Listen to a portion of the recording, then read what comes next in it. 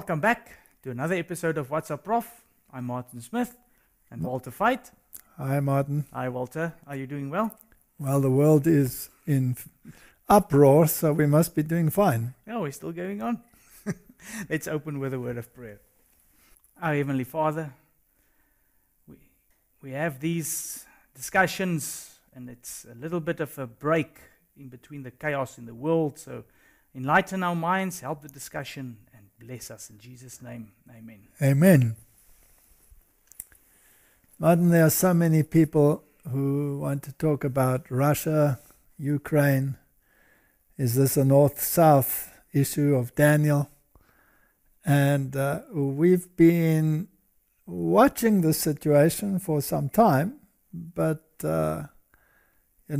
we didn't want to jump right in and jump to confusions. Yeah. We would prefer some conclusions. So let's look at it and let's approach it carefully and try and see if we can fit it into the prophetic picture. Mm-hmm. Because this is something that concerns people. Yes, and there's a lot of voices out there with different scenarios and putting it together, but Yes, so nobody, I think, has an absolute answer, so let's not be arrogant about this.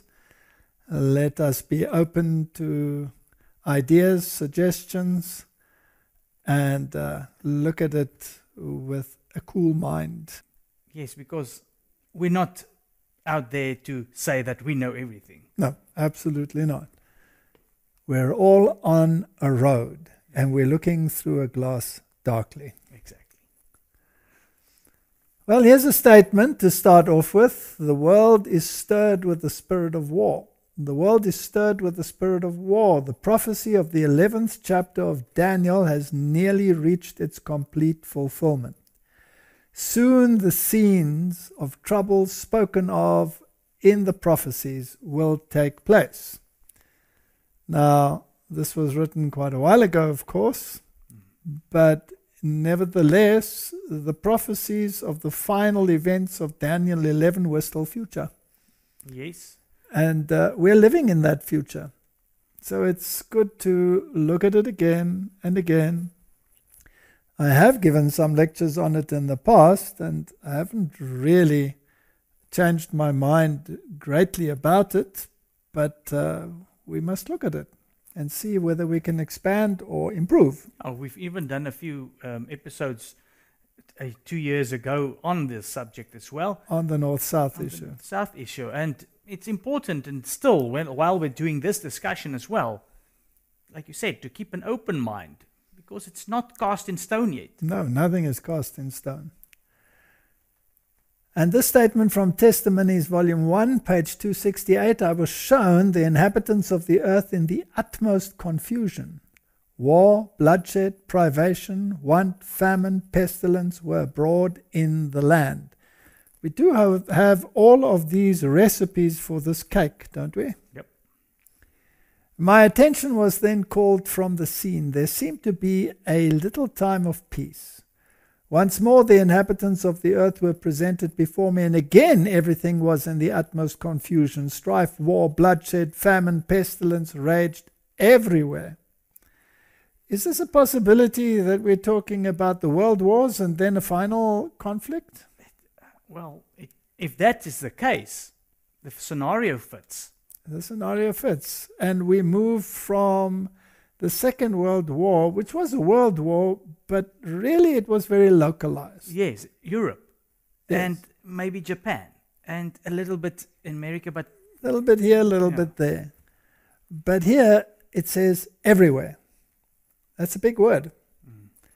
Other nations were engaged in this war and confusion. So that puts it beyond a shadow of doubt that, it's not just a European issue, etc. It is a universal issue. War caused famine. Want and bloodshed caused pestilence. And then men's heart failed them for fear and for looking after those things which were coming on the earth. And Martin, what makes people afraid? something that they don't know. And something that looks so ominous that survival seems a remote possibility. And would pestilence qualify? Yes. Yes. Would a nuclear war qualify? Definitely. Okay. And even the threat of nuclear war is already giving that fear. Now, I find it interesting that the Bible in Matthew 24 speaks about rumors of war. And rumors of war seem to be a very prominent feature, right? It is. And But- it's casting fear the whole time. Yes, so there is war, but the rumor of war is the one that is casting the fear. It's almost as if it's worse off in the beginning, because eventually when it happens, it's almost as if the rumors have desensitized you. All right.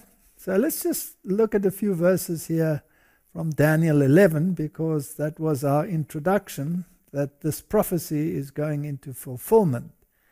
So the king of the north versus the king of the south. Now, we're actually not living in these verses right here. We're living a little bit later, and we'll come to those verses that come after these. But there's an interesting or very important principle that we find here.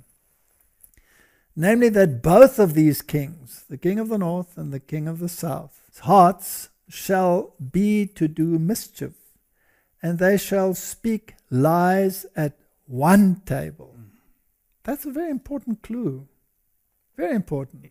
You cannot take this away, because you're going to fall into a trap if you don't adhere or listen or take attentive attention to this part. So here we have two adversaries, and they're speaking lies, and they're speaking lies at one table. So they appear to be adversaries, but they're actually sitting at one table. So the populace is being fooled. Now, this you would call a conspiracy theory, but this is a biblical conspiracy theory of biblical proportions. All right? What happens then? But it shall not prosper. What shall not prosper? Obviously the mischief. Their plans. The plan shall not prosper, although they might appear to prosper. For yet the end shall be at the time appointed. In other words, they will lose their power. Can we assume that this is a global game where people are being lied to by two supposedly opposite parties that sit at the same table? Yes. That's How would you arrange that? Wouldn't you say that secrecy is of the utmost importance? Everything has to happen in darkness, and only what they want you to see is up in the open air. So you think secret societies will be involved? We have many statements in the spirit of prophecy that they are involved and that we should have nothing to do with them, right? So people that say this is a conspiracy will really have to do some explaining, because this is very conspiratorial. Now we need to find out what this mischief is and why the charade. Why?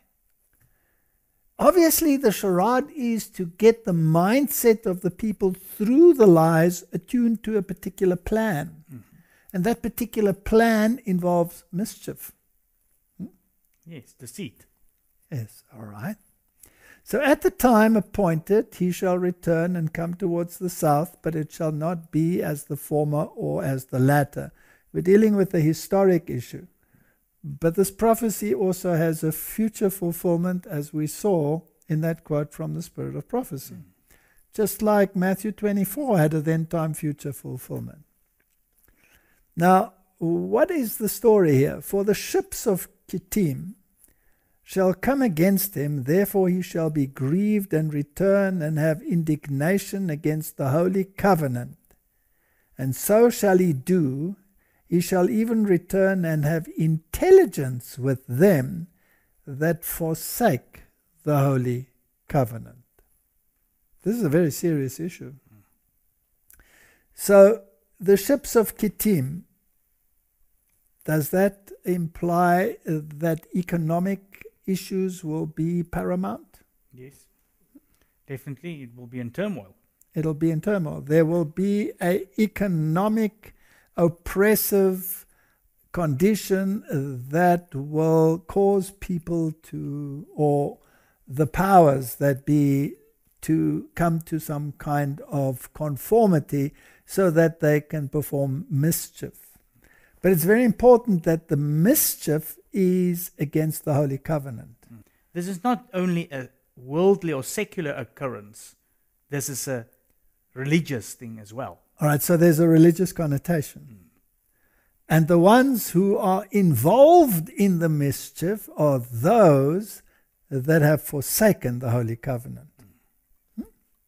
So would you imagine that the Antichrist would fit very well into that picture? Definitely. I think he will be the leader. He will be the kingpin, right? Because he's the master of those that have forsaken the Holy Covenant. He is called the Antichrist. All right, so let's unpack it a little further. And arms shall stand in his part, and they shall pollute the sanctuary of strength, and shall take away the daily, let's just call it daily, for they shall place the abomination that makes desolate. So we have a very religious aspect here. Arms shall stand in his part. He has military power behind him. He controls military power. Martin, I have a question. If they're all sitting at one table, do you think that he might control both sides of the military power? I'm sure he does. Does this sound like a logical conclusion? Yes. Okay. That would be very intriguing and very conspiratorial, and I'm sure some will shout conspiracy. But this is what it says here, right? Exactly. Okay, so he has arms that stand on his part. Now, how is he using that power that he has? He's using it to pollute the sanctuary of strength. Now, we've dealt with the sanctuary. The sanctuary basically is the plan of salvation in type. That was the heavenly one, and then the earthly one showing towards what Christ will do. All right, so if he pollutes the sanctuary, then he is polluting the plan of salvation. He's putting something in the place of Jesus Christ. That's it. And he is diverting the attention from the plan of salvation into some other thing. Could it be something like social justice, for example? Now, what does that all entail? He shall take away the daily. Now, we can have a long discussion on the daily, because sacrifice is added in the original. Now, some claimed that this was a reference to pagan Rome being removed and then papal Rome coming in to power. Be that as it may, let's not get too involved in the daily, otherwise we'll digress here. But whatever it is that they're doing here, they will get to the point where they place the abomination that makes desolate. Yes. Now, what is that? That was the Roman standard that was placed around Jerusalem, right? It was a pagan standard. And it was the pagan standard of their power and their authority. Does the papacy, the Antichrist system, claim to have a standard of its power and authority? Yes. Sunday. They say it quite clearly. They say it is a mark. The fact that we've moved the solemnity from the seventh-day Sabbath to the first day of the week, Sunday, is a mark of our ecclesiastical power. If you want to know the strength of anybody, they have this sign, or they have this one thing that shows it. And that is the one thing that shows that the Roman Catholic system has its authority and power. And once the world accepts that authority of the Roman system, then they will have polluted the sanctuary, because they would have put a man who claims apostolic succession in the place of Jesus Christ. And he is the one that hands out salvation through his sacramental acts and by putting his fingers in the so-called treasury of merit. Now, we've dealt with that in previous WhatsApp, so we're not going to deal with it. So the bottom line is, the king of the north and the king of the south sit at the same table. They plan mischief and they speak lies. And their mischief is with those who forsake the holy covenant, and they will use military power to get what they want, and they shall take away the daily, and they shall place their mark of authority in the place of God's mark of authority. So this is a religious issue. That brings us now to what's happening between Russia and the Ukraine. Because there are some that feel that Russia, having been and still being a communist country, is king of the south. Yes. Because it's not religious. Correct. Then you have the king of the north, who happens to be the papacy. Now, this is how the pioneers saw it, that the king of the north was the papacy. And obviously, when you read, for example, the book of Jeremiah, where the enemy comes from the north, it was always a reference to Babylon, and the priest and the king of Babylon, he was the one that you had to bow down to. Yes. Now, he was the Pontifex Maximus. Later in history, when the Medo-Persians took over, this priesthood fled to Pergamum, and there it was established. And this title of Pontifex Maximus was then transferred to the Roman emperor as a gift by the last king of Pergamum, who was Attalus III. And then this gift was kept, but he had to have certain criteria. And one of them was that he had to be worshipped as God. Yeah. And Julius Caesar is the first one who took that title and the power to be worshipped as a god. And since then, the Caesars were gods. Now, who has that title, Pontifex Maximus, today? The Pope.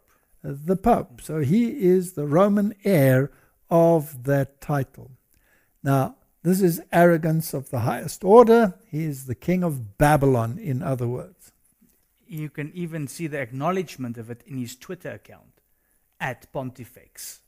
Yes. Is his Twitter account name. So he is taking that upon himself. He's taking that title upon himself. So we cannot divorce him from the equation. Now, we know that the Counter-Reformation has placed many different antichrists or future antichrists that are supposedly not here into the picture, but that's not the Reformation view. It never was, and it's not an Advent view either. Correct. And it doesn't actually fit in the biblical view. No. And you can't change history. No. So, Martin, let's just look at what some people are saying about this Ukrainian situation. And it's so interesting that involved in this are many celebrities, beauty queens, actors. So let's have a look what this Ukrainian parliament member had to say. I'm staying here along with my crew. We are members of the resistance and we are armed. So when you are saying she says that she's armed and ready to fight, I'm not only saying this, we are proving this actually by our actions. So Ukraine right now resisting very hard. Putin is not getting any wins of what he wanted. And for now, it's 4,300 Russian soldiers are being killed on Ukrainian soil. So I think it's like a pretty bad result for a dictator, right? I think if those numbers are accurate, this is obviously not what Putin expected so far. For the rest of us that aren't Ukrainians, I think the world, quite frankly, Kira, is surprised by the will of the Ukrainian people to stand up and fight. Are you? Well, I'm not surprised. We have been fighting Putin for the last 8 years, and we had 3 revolutions in our country when we did not agree with what was going on with the direction of where we're moving in. But right now, it's a critical time because we know that we not only fight for Ukraine, we fight for this new world order for the democratic countries. We knew that we are the shield for the Europe. We knew that we are protecting not only Ukraine, we are protecting like all the other countries that would be next if we fail. That's why we just cannot fail. Do you predict Ukrainian victory over Russia in this invasion? Absolutely. I have no other scenarios in my head. I see people, I see women like me bearing arms and standing up to protect their families, their cities, and their countries. There is no force in the world that could actually destroy us. Well, Martin, there were some interesting things that she said. They're not only fighting for Ukraine, they're fighting for the New World Order. Yeah, and these democratic countries that make up probably NATO and all of this. And what was interesting for me is the part of the resistance. This is all sounds so dystopian movie-like. And I'm not trying to say that it's not bad in anything, but the way that this was portrayed on here, there's a few things that's a little bit hard for me to swallow. Well, she said literally thousands of Russian troops have been killed thus far. And this mighty war machine of Russia cannot crush this little country in a few days. That is a very strange scenario. And they believe that they will have victory. They're practicing with wooden guns. And there's a lot of talk about all the wooden guns, and some people say this is all fake. There's no doubt that there's turmoil in Ukraine. There's no doubt that there are terrible situations. But whether the media is telling us the truth, that is another story. You see, that's why I'm trying to say this, because we don't want to come over as unsympathetic. No. That's the last thing I want to do. I really sympathize for all, and it's not a good thing that there's ever war. Just like you said, we have to look through the bigger picture and just put it into perspective. So if we look at the prophetic picture, here in the end, there is going to be a clash. It is a north-south clash. But they're sitting at the same table, and they're planning mischief. Together with those that are against the Holy Covenant. We know who they are. And the mischief involves deceit, and that will propaganda will form part of that. Absolutely. All right. Now, what is the agenda here? You know, many people believe that Russia, together with communist China, that they portray absolutely the king of the South, because that is communism, it's atheism, and that is what they stand for. Then the West, they stand with the king of the North. This is the idea that is out there. And with that, the king of the North stands for morality, and the king of the South for immorality. Now, that picture, to me, Martin, does not fit. No. And I'll tell you why. Because in the type, in the original, there were two literal parties. The one was literal Babylon. That stood for the religio-political system. And that literal Babylon was against the king of the South that stood for literal Egypt. Once you move into the spiritual realm, you cannot apply physical nations to the prophetic picture. And the book of Revelation in chapter 11 makes it quite clear when it says spiritually Egypt. Yes. When this power that comes up from the bottomless pit, this final conglomerate, which belongs to this terrible beast that has never changed its colors, really. When that comes up and rules, then there's this supposed clash with a spiritual king of the South. So we're dealing with a mindset. We're not dealing with nations. Now, once you make it nations, then your eyes are looking in a particular geographic area. Yes. And the religious world is doing exactly that. And we will show some videos of what the religious world believes. They believe this is all heading for a war with Israel. Yeah. Because that is the prophetic picture that they have, which comes from futurism, which is based on lies. In fact, Jesuitical lies. Mischief. So let's try and get that out of our picture and say we're not dealing with countries. We're dealing with mindsets. In the Middle Ages, who controlled morality? The papacy. Absolutely the papacy. Rigidly. Did they use the secular power to enforce their morality? Yes. Yes. The state had to enforce it. Since the French Revolution, did they lose that capacity to use the state to enforce their morality? Yes. It was called a mortal wound. That's it. All right? So they lost that power. But the mortal wound will be healed. Now, Martin, this secularism, is it confined to nations or is it present in all nations? It's in all nations. Aha. Definitely. This king of the north mentality that we want morality to be controlled by a particular entity, call it the church. Is that in all nations? Yes. Yes. Well, even in communist China. Exactly.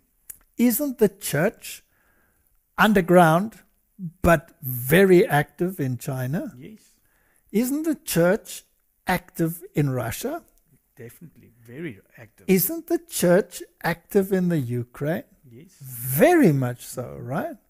So you cannot say there is the enemy and here is the friend. It is more diffuse than that. We're dealing with a mindset.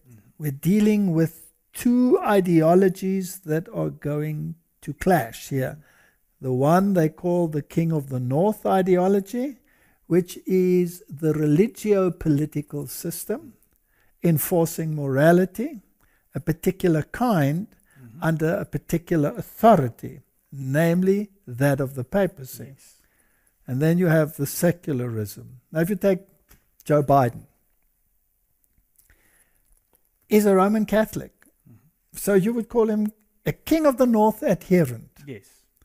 Does he have very secular, non-King of the North ideologies? Correct. Non-moral. He's got some that's going contrary to what the actual King of the North sees as moral. All right. So is there a confusion because he's actually comprising both King of the North attributes and King of the South attributes? Yes.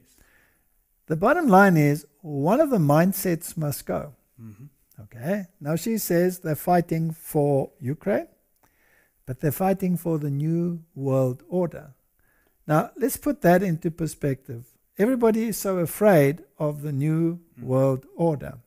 What is the new world order? All right. It has many components.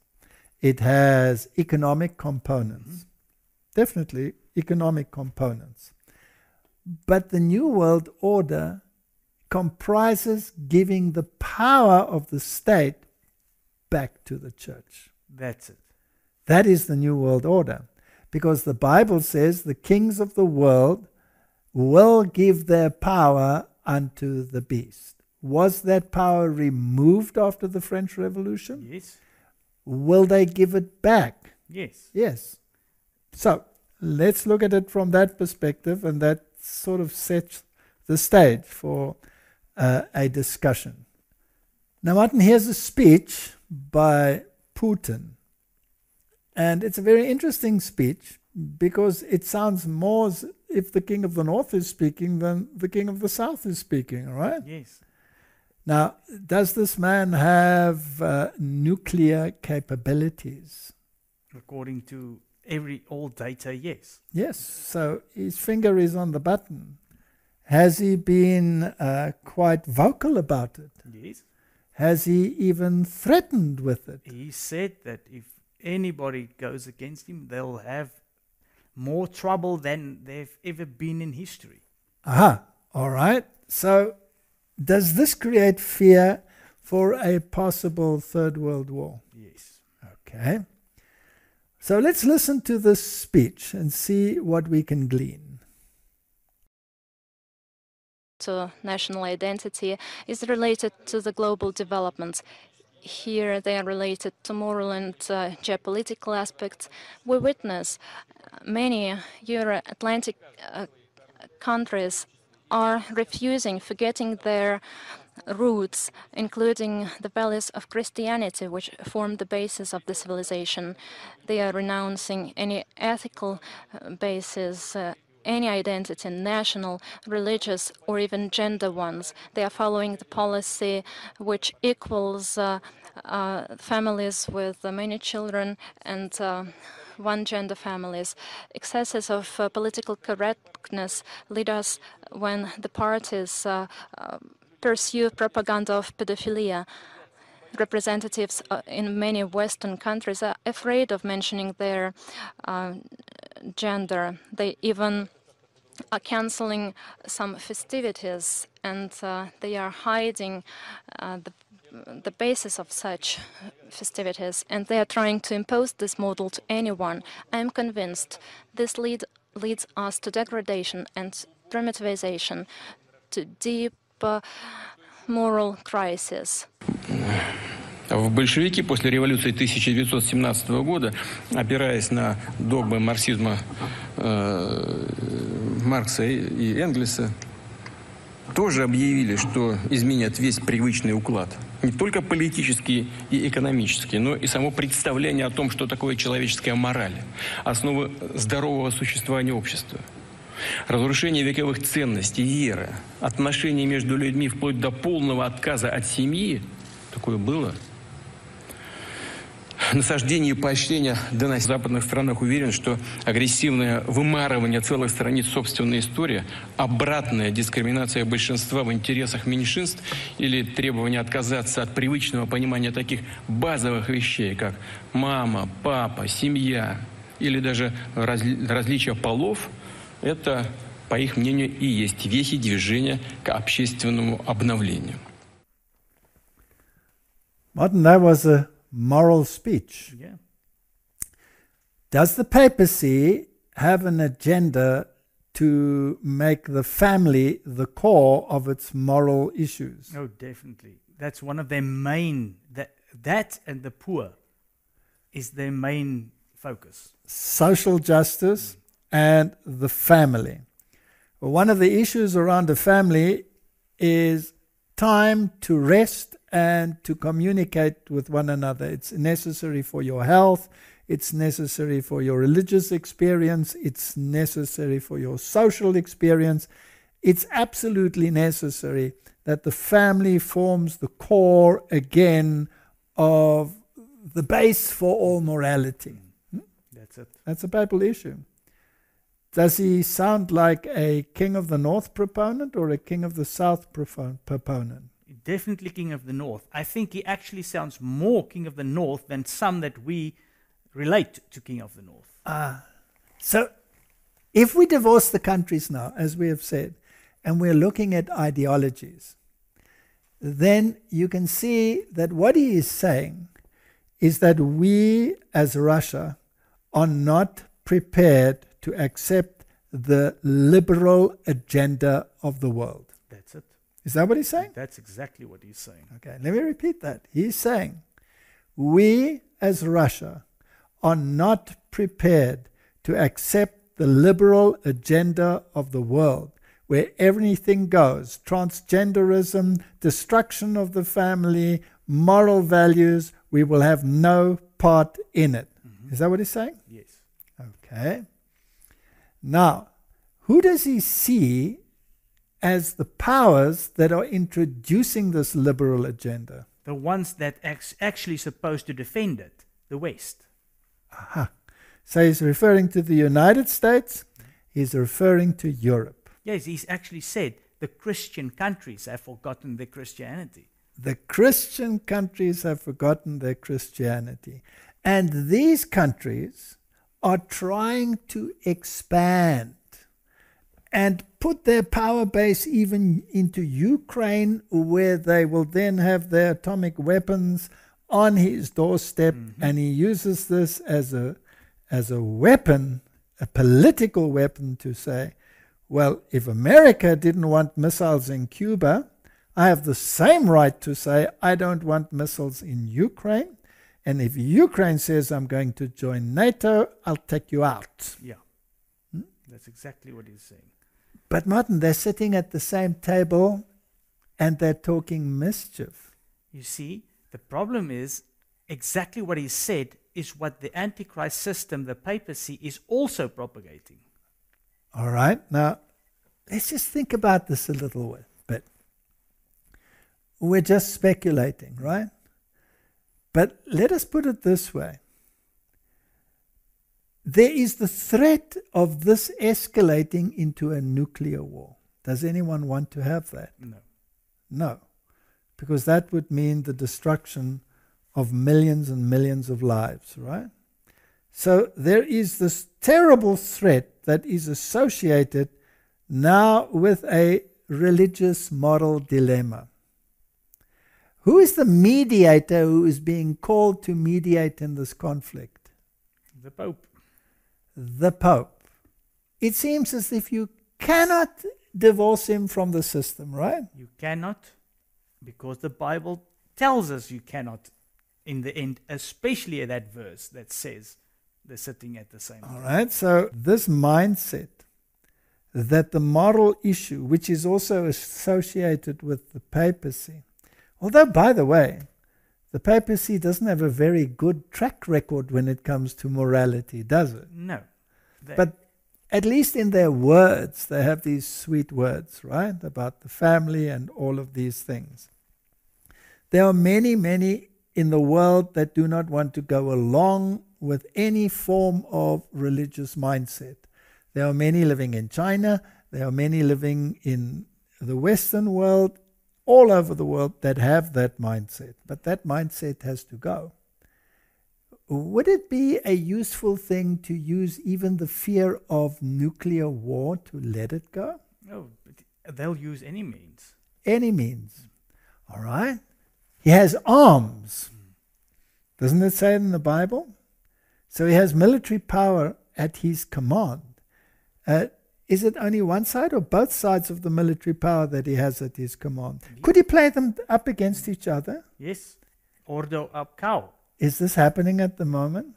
I think it is. Now, what, Martin, if the Russia says, I will not accept the Western mindset, and I'm prepared to push the button to prevent it, what if fear drives humanity to the point of compromise and says, let's give the moral values of the papacy a chance?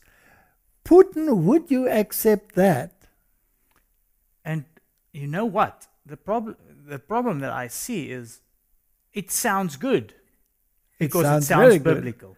And it could prevent war. And how would it look if anyone wants to go against prohibiting war, and even it's got moral values attached to it? All right. So even those in the West that are opposed to the union of church and state, if it can prevent this Holocaust, wouldn't it be wise to give this power a chance? After all, this power portrays itself as so concerned about the poor, uplifting the downtrodden, and all it wants is to give the family its place back. And they don't realize that he's working against the Holy Covenant and setting up the abomination of desolation, namely his moral authority over and against God's moral authority. Is that a possibility? It is. And now you've put into the mix patriotism. So a lot of people will support this also because if you're a patriot, you understand that this is also morality in this patriotism that they support. Now, it's interesting to me that Russia is the one in the fray at the moment, because Russia is a religious country. Yeah. All right, it had enforced atheism on it for decades, but the Orthodox Church came out on top. But the Orthodox Church only came out on top once it had reached an agreement with the papacy. Yeah. Because communism is a papal invention. It was invented by the Jesuits, practiced in great detail in their reductions in South America, and then introduced via their agents, Karl Marx and all of those associated with him, and introduced into the Bolshevik Revolution. And you can actually deduce from what he said that he's against what the Bolsheviks and the whole communism era had portrayed. Okay. Now, Martin, also important is that the ships of Kittim were involved, the economics.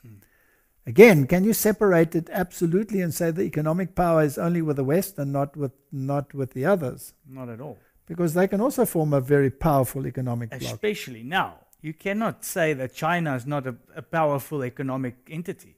All right. So let's have a look whether they could perhaps be sitting at the same table. And I have to say, when I mention now names like Mrs. Merkel, even Vladimir Putin and so on, they all have been young global leaders of the World Economic Forum. Mm-hmm. But what we are very proud of now, the young generation, like Prime Minister Trudeau, President of Argentina and so on, that we penetrate the cabinets. So yesterday I was at a reception for Prime Minister Trudeau, and I know that half of this cabinet, or even more half of this cabinet, are actually young global leaders of the World Economic Forum. And that's true in Argentina too. Wow. Yeah. Sorry. That's true in Argentina as well. It's true in Argentina, and it's true in France now. Mm-hmm. I mean, with the president, with a young global leader, but... So Martin, he mentioned Putin as one of the team. Yes. So they're sitting at one table? France, Macron, Trudeau, he mentioned them all. If you want to have ordo ab cao, you must always have an enemy, even if it is a perceived enemy. So now, at the current moment, Russia is the great enemy. Maybe in the near future, when they need another one, China can be a very useful substitute as the enemy.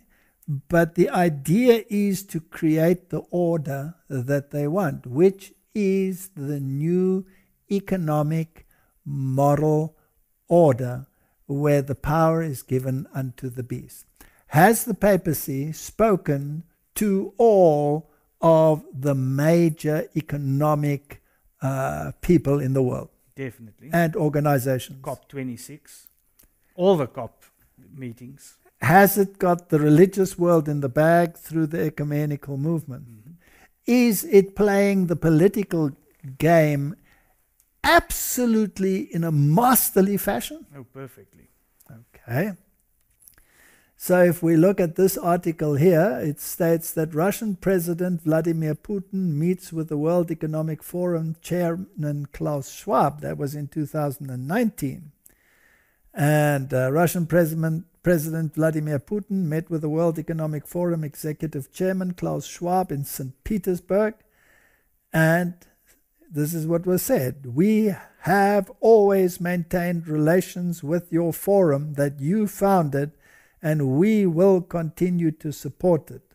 Of course, Russian representatives have always taken part and will take part in the events you hold. For our part, we are holding similar events which of course aim to establish business contacts with Russia's partners above all else. You know, we are holding the St. Petersburg Economic Forum here in St. Petersburg, as well as in the Far East, in Siberia and in southern Russia, Putin said. Is there a close link? Definitely. Because there's a lot of speculation that Putin couldn't have been part of the young global leaders. All right. But here he acknowledges that they have been always been and are still part of this World Economic Forum. Very well. Now, if this is a game, sitting at the same table, to get the world out of fear of nuclear conflict to eventually embrace the moral superiority of the papacy, then the kings of the world will be giving their power unto the beast, right? Mm-hmm. Is that a prophetic picture that, in view of our short chronology time frame, would have to happen more or less now? Yes, and it will have to happen relatively fast. The last events will be? Rapid ones. Rapid ones. We've just moved from a major calamity into the next calamity. Exactly. Now, let's have a look at the other role player, namely Zelensky. What is this picture at the top here? It's the World Economic Forum. Yes. Were the ships of Kittim very active here? Mm-hmm. So here we have a profile on the website of the World Economic Forum of Zelensky. So here it says that he's an actor, he's a screenwriter, he's a creative director, a stand-up comedy contest team, Quarter, 95. He played the lead role in the Servant of the People TV series that won the World Fest Remy Award, USA 2016, and made the comedy film finalist shortlist of the Seoul International Drama Award, South Korea. The Servant of the People also won the Intermedia Globe Silver Award in the Entertainment TV Show category at the World Media Festival in Hamburg, Germany. But did he get pretty universal exposure? Yes, he is actually a very well-known and popular actor. So did they raise his profile? Oh, definitely. He became, well, you can call it an idol. Now, Martin, when we look at politics, do actors play a large role? No, for a very long time already. I mean, Reagan was an actor. Yeah. John Paul II, the Pope, was an actor. Didn't the present Pope also play in movies? Quite a few. All Jesuits are trained in Jesuit theatre, after all. It's part of their game. They believe what the supposed Shakespeare wrote. All the world's a stage, and all the men and women merely players. Yeah. All right? On the 21st of April 2019, he won the regular election with 73.22% of the vote, and on May 20, 2019, was sworn in as president of the Ukraine. So if they're all involved with the World Economic Forum, and Putin is also involved, do they all know each other very well? I'm sure they do. Are they perhaps sitting at the same table? Well, they're sitting at the same World Economic Forum table. Now, how does the world portray the issue at the moment? They're portraying Zelensky as this hero who has his military gear on, who has his bulletproof vest on, and he's the one fighting in the street, keeping away this big monster which is called Russia. Yeah. I believe if Russia really wanted to, it would take 2 or 3 days and they would have it in the bag, right? Mm-hmm. But they're dragging this out. All the world's a stage, and all the men and women merely players. We have to look not at the event, horrendous as it may be, because the Jesuits say that the ends justify the means, even if it means a lot of collateral damage. That's it. And that means even if there's a lot of people that has to die. All right. Now, what have we heard in the media? Now, what did that verse say? Are they speaking truth or are they speaking lies? Lies. All right. So the verse says that there was a crack team that was sent to assassinate him, but it was foiled. So he's being played up as the hero. Yeah. How much is truth and how much is lies, we will only one day know. We will one day know. Yes, and if you take the video that we've shown first about that parliament member. Yes. And there's the beauty queen that's armed and ready and fighting. It's a lot of hype to portray them as heroes. And you only hear a one-sided set of heroes. The other one is, they're trying to portray Putin as the stoic, sitting in his office with his stern face, etc., etc. But the Bible tells me that the end game is based on lies. It's interesting. I was trying to search for some comments or any news of the Putin side, and there's none. You cannot find anything. There's nothing. I'm in contact with a person that's in Russia, and most of their correspondence, they're shutting down these things. So you don't hear the other side. It sounds a lot like the pandemic situation. Well, you only hear one side of a story because that's the scenario that everybody has to be fed. All right, so let's just make sure. Here we have many pictures of Putin and the papacy. And it goes back in history because he was even involved with the previous popes, right? And all the way back to John Paul II. John Paul II, all the way back. And he's a very devout man because look at what he's doing right here. That's something that shows a certain kind of devotion that is not of an ordinary kind. Mm-hmm. Mm-hmm. So we cannot, in my opinion, place this man squarely in the King of the South category. Not at all. He's playing a game in order to get the mindset of the world to accept the moral authority of the Pope. Mm-hmm. Let's look further. What about the other side? Are they also associated with the Pope? Let's read. President Zelensky said on Twitter, thanked Francis at Pontifex for praying for peace in Ukraine and a ceasefire. The Ukrainian people feel the spiritual support of His Holiness. Both of them sitting at the same table, Martin? Mm-hmm. Is this evidence or is this conspiracy? And if you take it into the biblical timeline, right at the end, both are associated with the papacy. Here is the religious news service from February 27, 2022. Pope Francis calls Ukrainian President Zelensky to express profound pain. In a tweet Saturday, the Ukrainian embassy to the Holy See said during the phone call, Pope Francis voiced his most profound pain for the tragic events unfolding in the country.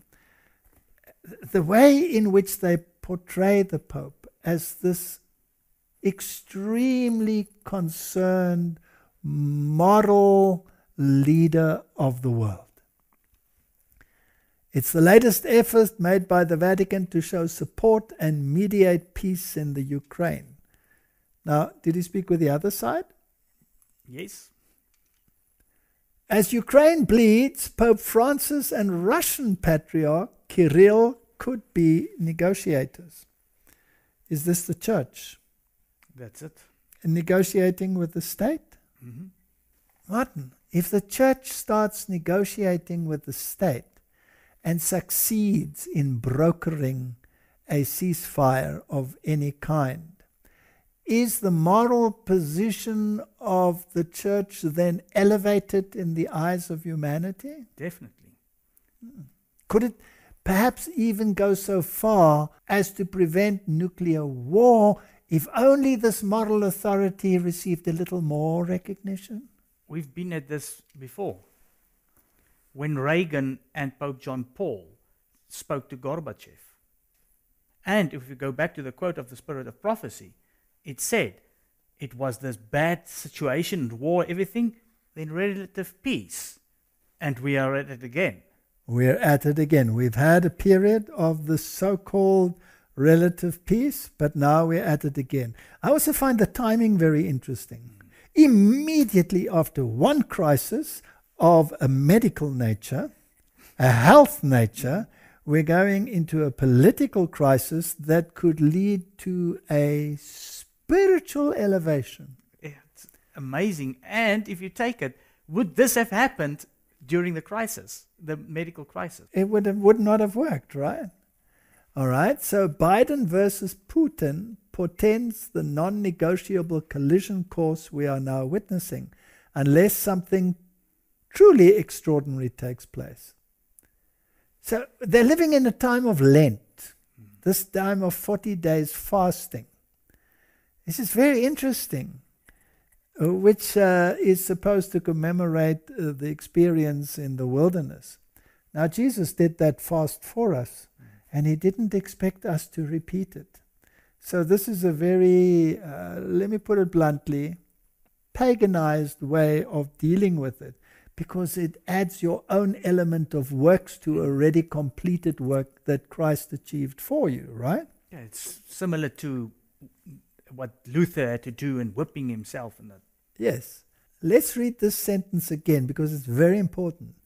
Biden versus Putin portends the non-negotiable collision course we are now witnessing. In other words, there needs to be a mediator. So the king of the South mentality, which is very strong in Biden, has come up against a king of the North mentality portrayed strangely by Putin. Yeah. And it is non-negotiable. And it has a military connotation because Ukraine is in the fray. And the Western NATO powers versus this other power bloc.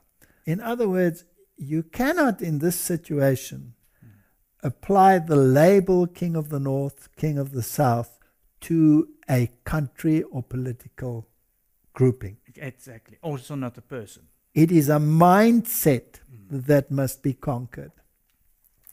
And it is interesting that these two mindsets are in a clash. Now, unless something truly extraordinary takes place, and that will be a mind shift. That's it. A mind shift. In 2016, Pope Francis became the first Catholic pontiff to meet a Russian patriarch traveling to Cuba to meet the person he called his brother. Ecumenism had brought them together. At first they were at loggerheads, and we know that the rift between the Orthodox Church and the Catholic Church comes over millennia. Yeah. So this has been resolved.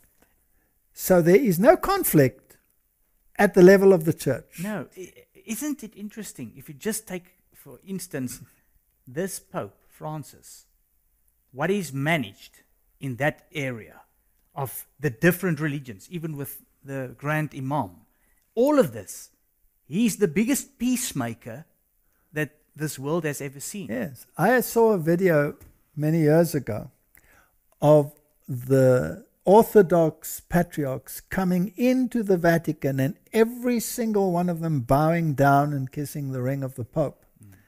Now, so that has already been achieved. So the question is, could Francis and Kirill now initiate a conversation focused on their shared spiritual values? Is there ground for one more inspired handclasp between men of faith to restore peace? Church and state. Now, in this negotiation, who is taking the chair? The Pope. The Pope. If they succeed by reaching into the heart of this standoff, it could bring us back from the brink and deliver the second greatest miracle in modern history. Martin, I believe the kings of the world, in order to avoid a nuclear calamity, will have to give their power unto the beast. Exactly. And once he has done that, what did the verse say? They will set up what? Abomination of desolation. Ah, isn't that what we've been speaking about for years? That's it. So, Pope in the middle of Russia-Ukraine crisis. He's in the middle. The news tells us he's in the middle. The papacy is back in global politics. That is assuming it ever left. Martin, this has been a game that has been coming a long, long time. The gesture by Pope Francis to visit the Russian embassy in Rome on Friday was undoubtedly a notable event for a variety of reasons. The Vatican has a centuries-old foreign service of diplomats and spies, think tanks and journalists. Nothing that the Pope does is ever coincidental. Martin, this is the Asia Times. It sounds like a reference from the Bible. Yeah, or the spirit of prophecy. There is also the ponderous Vatican bureaucracy which makes the decisions for the Pope. But interestingly, Francis's visit to the Russian embassy on Friday was not listed in his customary daily program sheet of engagements. So there are negotiations behind the scenes. That alone makes it an extraordinary hands-on papal gesture that has no recent precedent. The US cable network CNN reported that the Pope spoke with the Russian ambassador for more than an hour and a half. Francis has called for the peaceful end of the conflict and is urging Catholics to set Wednesday aside as a day of fasting and prayer dedicated to peace in the Ukraine. Now, according to other sources, he actually spoke on the phone to Putin himself. Mm-hmm. So is he taking center stage in the political drama? Definitely. All right, so let's look at Catholic culture. The ambassador, Ukraine, would welcome papal visit, Vatican mediation to avert war. The papal visit will have a very great impact for the development of the situation. And let's see what they said. As I understand it, the Vatican would be ready and happy to create this possibility for meeting leaders from both sides. He added, Ukraine is completely in favor of this very influential, very spiritual place for a meeting. If Russia confirms its will to sit at the table, immediately Ukraine will respond in a positive way. So they are all willing. So at the moment it's happening telephonically through the various embassies. But he's taking center stage. So the Pope makes an unprecedented move. He makes a personal appeal in remarkable Russian embassy visit. Pope Francis went to the Russian embassy on Friday to personally express his concern about the war in Ukraine in an extraordinary hands-on papal gesture that has no recent precedent. Francis later assured a top Ukrainian Greek Catholic leader he would do everything I can to help. The head of the Ukrainian Greek Catholic Church, the largest Eastern Rite Church in communion with Rome, welcomed Francis's protocol-bending diplomatic intervention and said it hoped it would help dialogue prevail over force. His Beatitude Shevchuk said the Pope later phoned him in Kiev and assured him, I will do everything I can. So here we have the church acting in unison together, using the papacy as the chair, as the seat of the power, as the negotiators. Now Revelation 17:12 says, And the 10 horns which thou sawest are 10 kings which have received no kingdom as yet, but receive power as kings 1 hour with the beast. So now this issue of 10 horns. If you read the book of Revelation, the 10 horns refer to the European powers and its affiliates.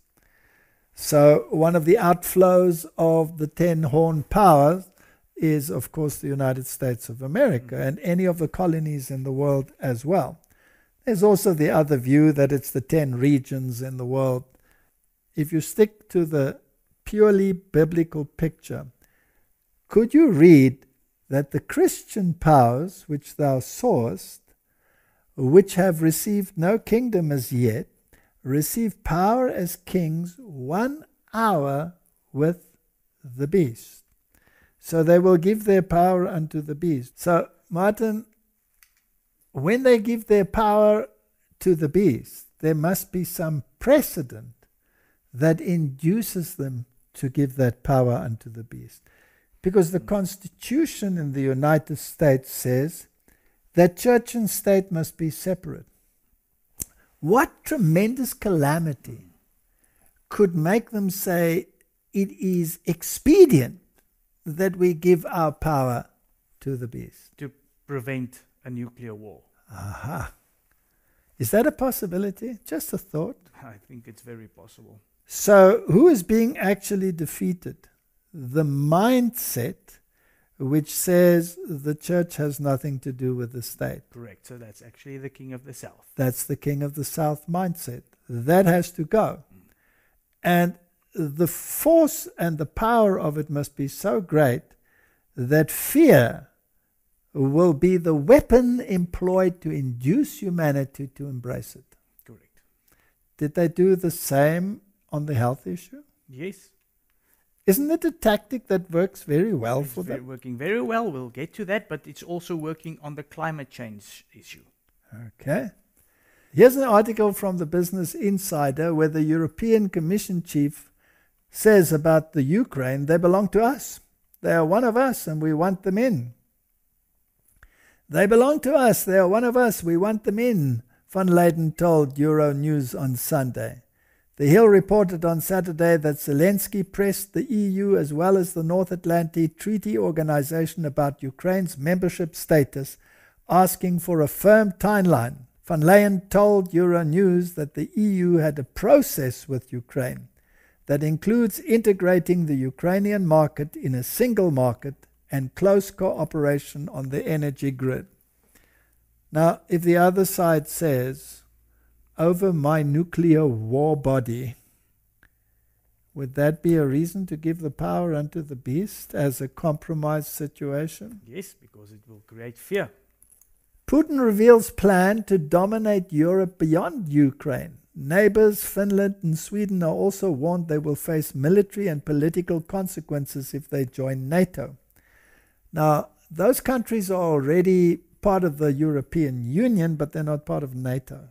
That's a very interesting situation. So now he's threatening them. There seems to be this pressure from the Putin side to change the thinking of the Western world, to come more in line with the moral values of the papacy. Yes.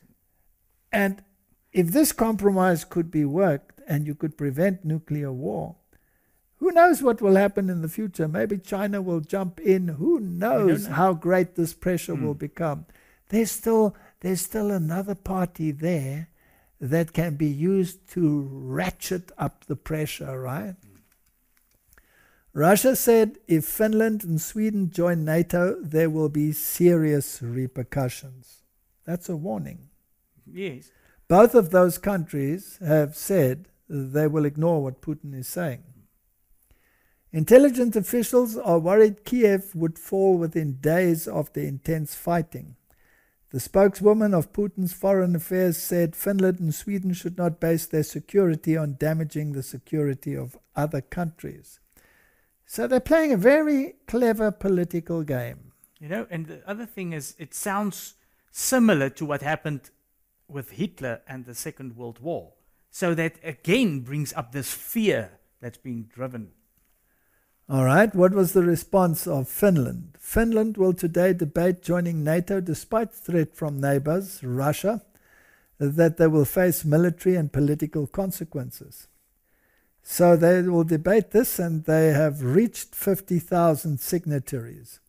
So if more and more countries want to join NATO, that would give more and more impetus to the possibility of a clash, even of a nuclear nature. So we definitely need some kind of compromise. And Martin, it's not only Finland and Sweden. Kosovo asked the US for permanent military base and speedier NATO membership.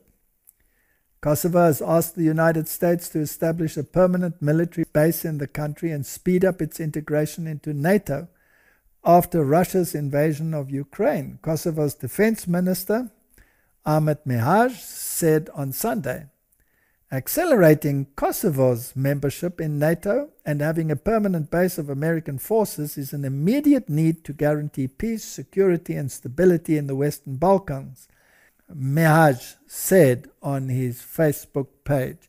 So it appears as if the pressure is on Russia, and that NATO is making Putin desperate to the point of being willing to push the nuclear button. What a perfect situation to get a new world order. And as we said, the new world order is not just about economics, because the Vatican controls economics anyway. It is about giving the power unto the beast. And this links on to that verse in Revelation where those kings get an hour of rulership with the beast. Now, Martin, is this something that has developed now just suddenly out of the blue, or has this perhaps been on the cards for a long time? No. If you go back, this has been coming for a long time. Didn't we just read in that article that the papacy plans long ahead? Now, in 2015 already, Gorbachev issued a warning that there could be nuclear war over the Ukraine. This has been planned for a long time. I think they've been sitting at a table for a very long time. In an interview with the German weekly news magazine Der Spiegel, 83-year-old former Soviet leader Mikhail Gorbachev said the crisis in Ukraine could lead to large-scale war in Europe or even a nuclear war. We won't survive if someone loses their nerves in the current tension. So this is a game plan. This is a game plan. Here's an article in the Express from March the 2nd. Means war with Russia.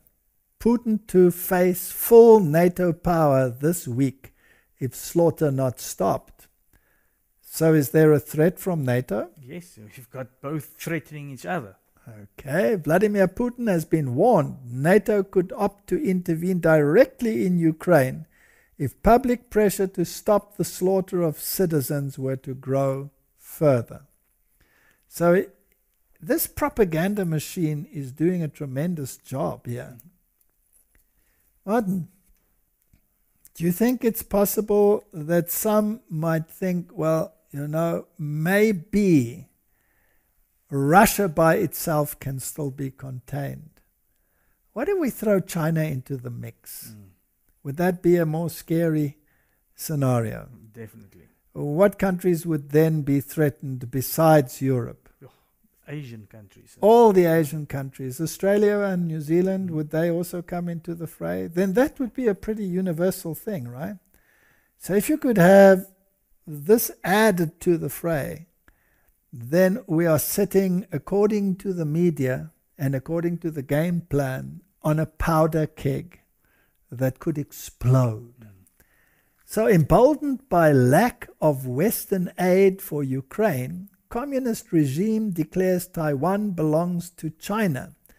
So this is the Christian Perspective CBN News. In the immediate aftermath of Russia's unprovoked invasion of Ukraine on Wednesday, China's foreign ministry made an announcement.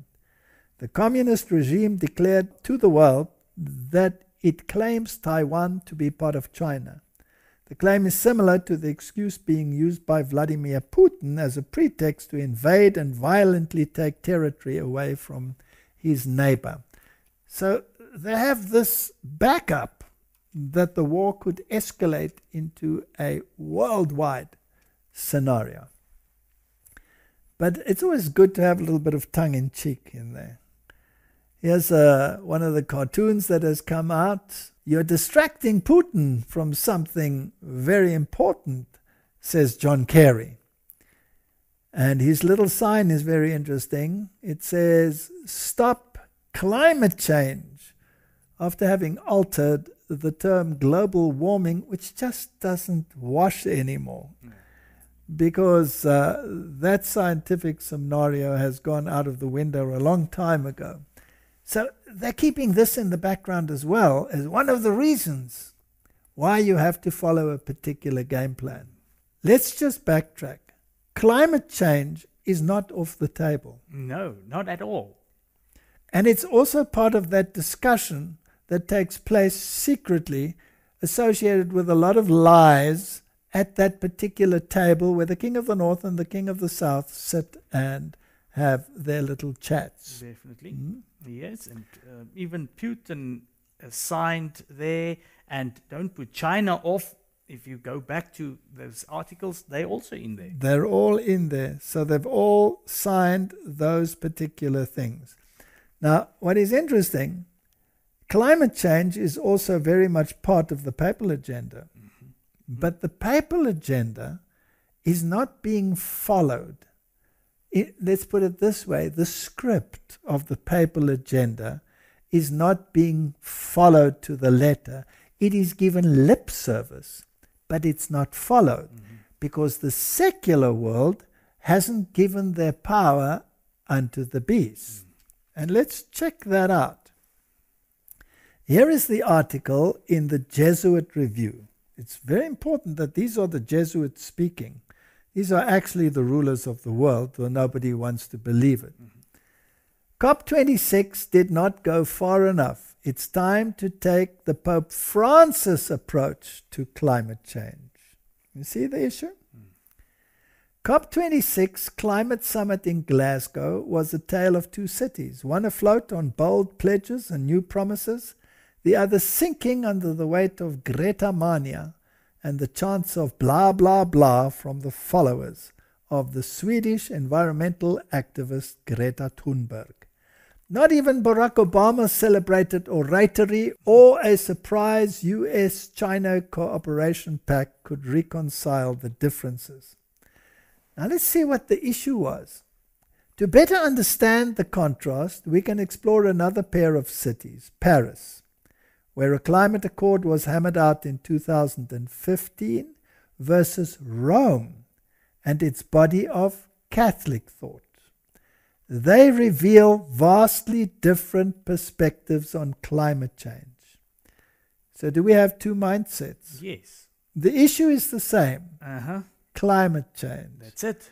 But Pope Francis's climate agenda has a moral agenda attached to it. His approach is the one that has to be followed by the world. But the world is not following it. No. Is that a king of the north, king of the south clash? Yes. Okay. The Paris approach has everything backwards.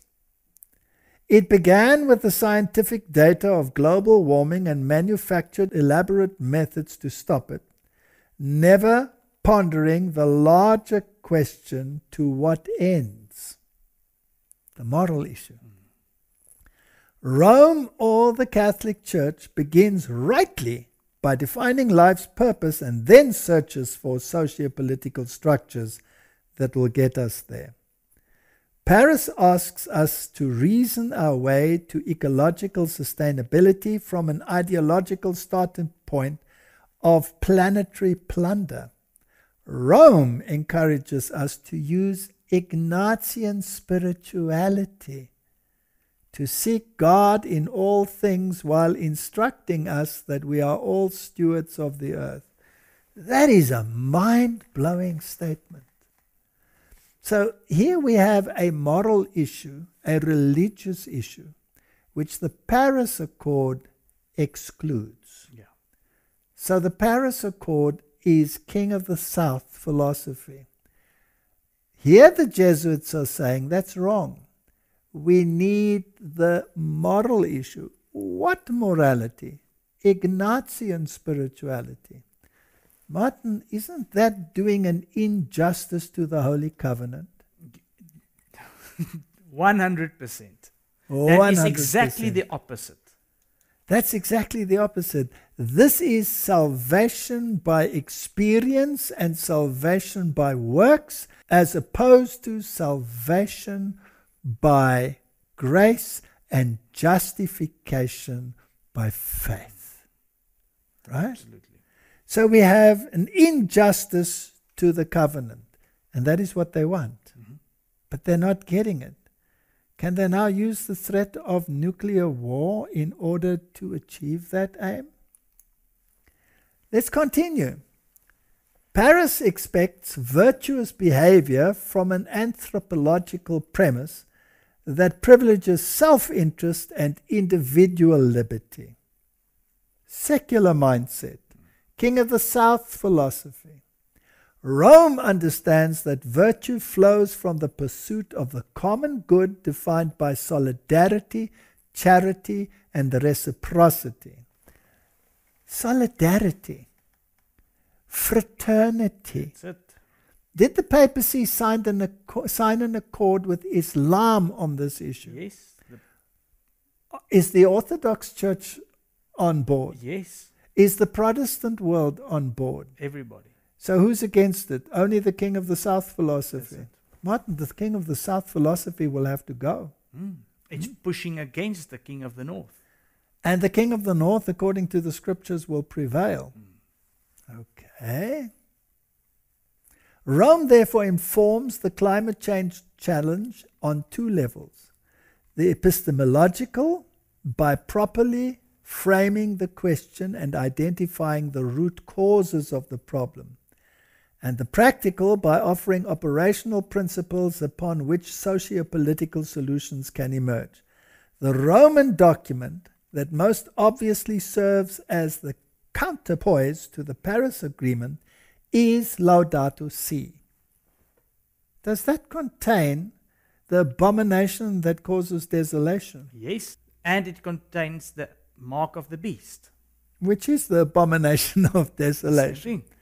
Pope Francis instructs us that all things are connected and that climate change, social injustice, and economic inequality are inextricably linked. Is the World Economic Forum involved? Yes. So whose side are they on? King of the North. Aha. Throughout the encyclical, Francis explains how our idolatry of the machine and our unbridled pursuit of narrow self-interest crowd out any sense of justice and the common good. Roman Catholic social thinking has to be introduced into the world. Do you remember that book by John Robbins, which is called Ecclesiastical Megalomania? Yes. Remember that we discussed that on a WhatsApp Prof? Perhaps people should look at that again. Yeah. I'll put the link in again. Put the link into it. Then we can start seeing this picture forming. Martin, this is a prophetic picture that is so profound. So if we go to Daniel chapter 11 and we read further from verse 40. And at that time of the end shall the king of the south push at him. But Martin, they're sitting at the same table. So this is a historical event that happened when the papacy lost its political power, right? Yes. But Revelation promises that it will receive it back. Then we are told in the book of Revelation that this clash was also a north-south clash when the papacy lost its power. And that spiritually, the king of the south was Egypt. Spiritually, not literally anymore. So we cannot put it into a literal country. Yes, it's minds. It's minds that are clashing. So will there be another possible push at the end? Yes. And the king of the north shall come against him like a whirlwind with chariots. That's using a war machine, Martin. Horsemen, that's a war machine. That's soldiers on the ground. Many ships, that's the economy. And he shall enter into the countries and shall overflow and pass over. So his mindset is going to win. Yeah. He has the military of all these countries at his command. And he's telling you lies and giving you propaganda to make you believe a certain scenario. But the agenda behind it has to be studied in detail. I just want to also say here, we don't know exactly what can happen. There can actually be maybe some nuclear bombs that goes off. But the end result will still be exactly what we've said the whole time.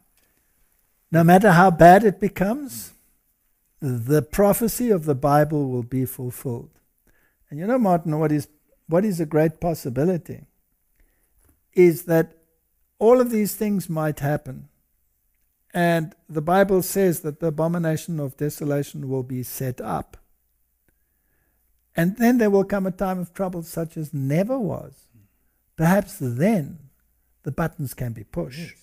But then it is too late, because it's after the close of probation. Now we also had this terrible warning in Daniel 11:41. He shall also enter into the glorious land, and many countries shall be overthrown. But these shall escape out of his hand, Edom, Moab, and the chief children of Ammon. Now those countries are all descendants of Abraham.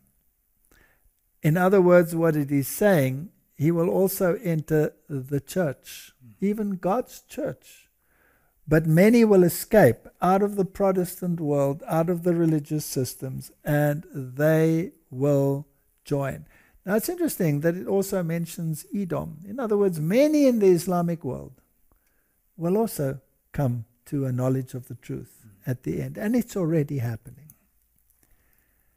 He shall stretch forth his hand also upon the countries, and the land of Egypt shall not escape. He shall gain victory over the secular mindset. He shall have power over the treasures of gold and silver. He will control the economy. And over all the precious things of Egypt. In other words, that which was totally separated from the church will again be part of his treasury. And the Libyans and the Ethiopians shall be at his steps. In other words, all the nations will be in harmony with his thinking. So the king of the south mindset is thus overwhelmed by a massive final thrust by the king of the north, who employs fear tactics, which is what we are seeing at the moment, induced amidst a chaos of wars and economic chaos.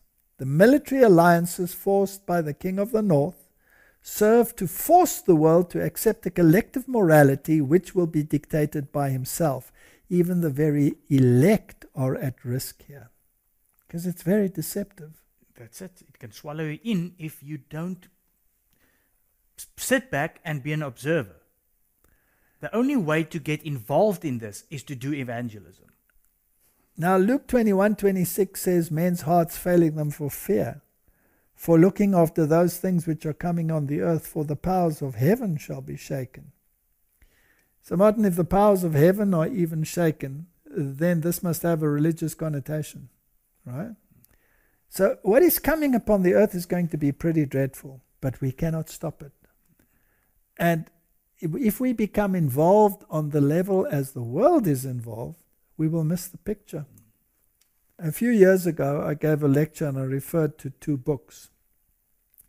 And I just briefly want to mention them again. 2 recent books attempt to explain the relationship between the Vatican and the United States.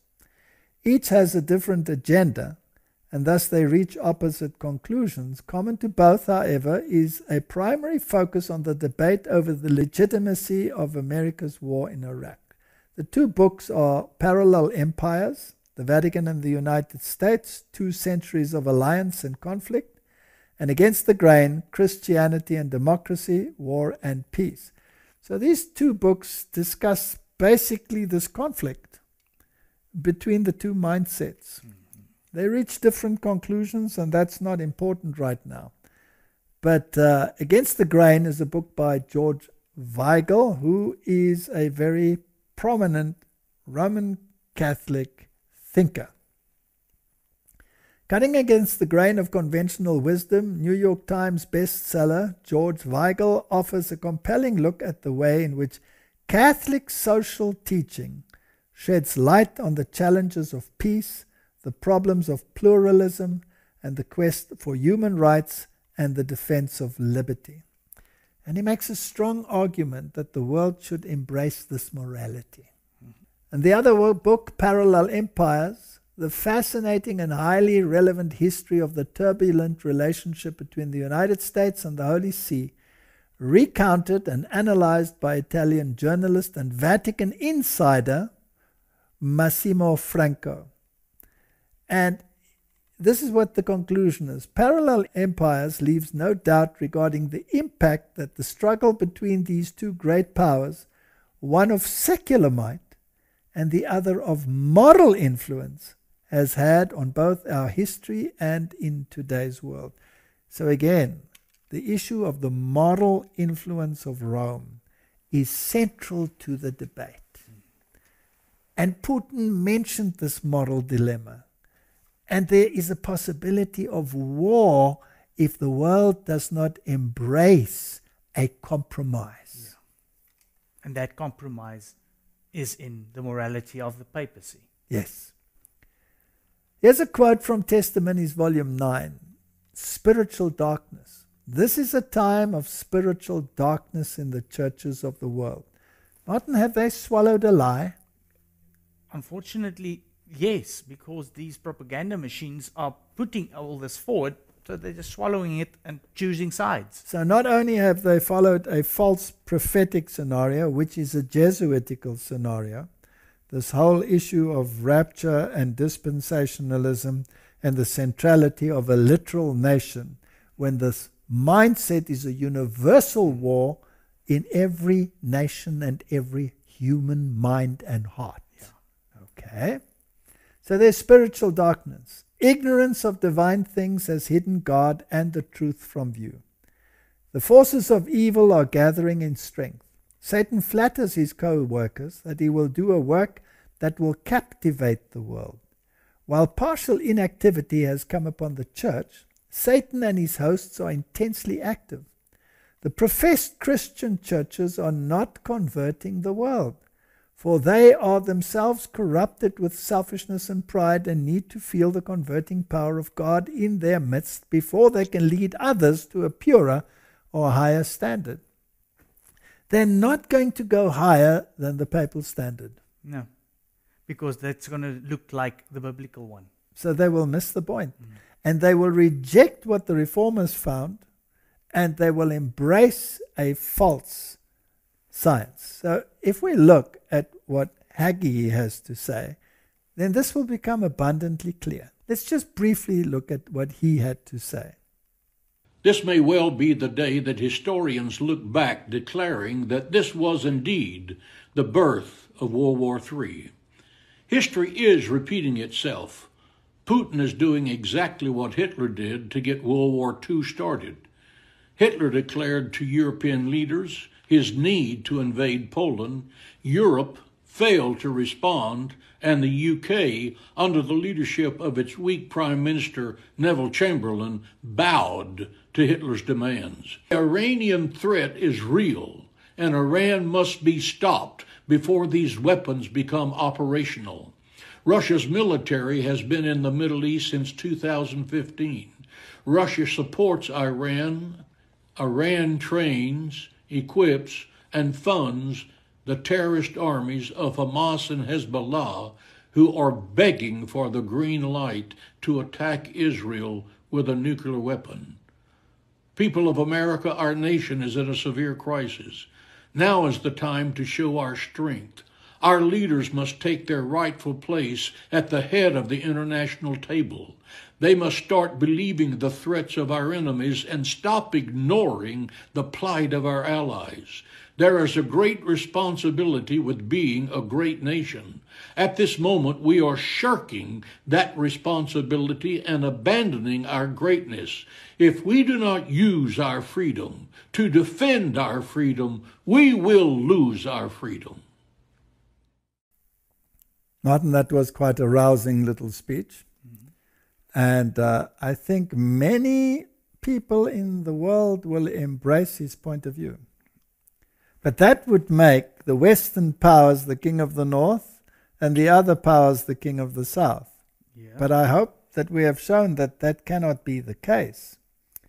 In other words, what he is portraying is the Jesuitical agenda for the end time events, rather than the biblical agenda where the papacy is the beast of Revelation chapter 13. And the war is a universal war, not focused on a literal country somewhere in the Middle East. This is actually a false prophetic picture which should be set straight. Yeah. All right, Martin. So when this king of the north finally gets what he wants, he gets his power back, the mortal wound is totally healed. Once again, he is the moral heart of the kings of the world. Then we read Daniel 11:44, tidings out of the east and out of the north shall trouble him. Therefore he shall go forth with great fury to destroy and utterly to make away many. Now we've discussed this before. The tidings out of the east is the warning against the second coming of Christ. The tidings out of the north, well, he's the king of the north. Why is he worried about the north? Yes, so there has to be another north. There has to be another north, and that north is the throne of God. That's it. So this is the direct intervention of God in the affairs of men. And Christ will return from the east. This is the Advent message. The Advent message that warns that the time of his judgment has come, that Christ will return, and that you should not accept the mark of the beast or you will obtain the plagues. This will be especially prevalent after the close of probation. Now, has the papacy already voiced concern about evangelists that use the media to proclaim messages such as these? Yeah, yes. He has, right? Definitely. All right. Daniel 11:45, and he shall plant the tabernacle of his palace between the seas in the glorious holy mountain, yet he shall come to his end and none shall help him. It's a rather sad verse, right? Yeah. What you were saying earlier, during the pandemic, if you were against the norm, you were labeled and ostracized. Now there's laws being written in that if you go against the narrative, then you are equal to a terrorist. That's a very sad state of affairs. So if we go to Daniel 11:45 and we look at them in the other translations, like the NIV or the New King James Version, it says, he will pitch his royal tents between the seas at the beautiful holy mountain, yet he will come to his end and none will help him. And the New King James says, he shall plant his tent of his palace between the seas and the glorious holy mountain. Whereas the King James says, in the glorious holy mountain. So he will even exert his influence within the church of God in the final days. This is something that we should be warned against. So Martin, we are living in very perilous times. And I don't know how others feel, but I feel that the final events are coming to fruition very rapidly. And this conflict, it's been dragging. And there are certain portrayals of heroes, as we have seen. Why? Because this message has to come through, that we need this moral mediation. And I believe that the kings of the world are on the verge, or will be pressurized to give their power unto the beast, which they've probably done in secret already, just to convince the mindset out there that this is absolutely necessary for universal peace. And then when they achieve it, they will shout, peace, peace and safety. And safety. And what will happen? Sudden destruction. May God help us to reach as many people as we can with the true gospel, the everlasting gospel, that we cannot give our power unto the beast and turn our efforts against the holy covenant. May God help us to set the record straight. Let's pray. Heavenly Father, the world is on the verge of the greatest deception in the history of humanity, and the result will be devastating.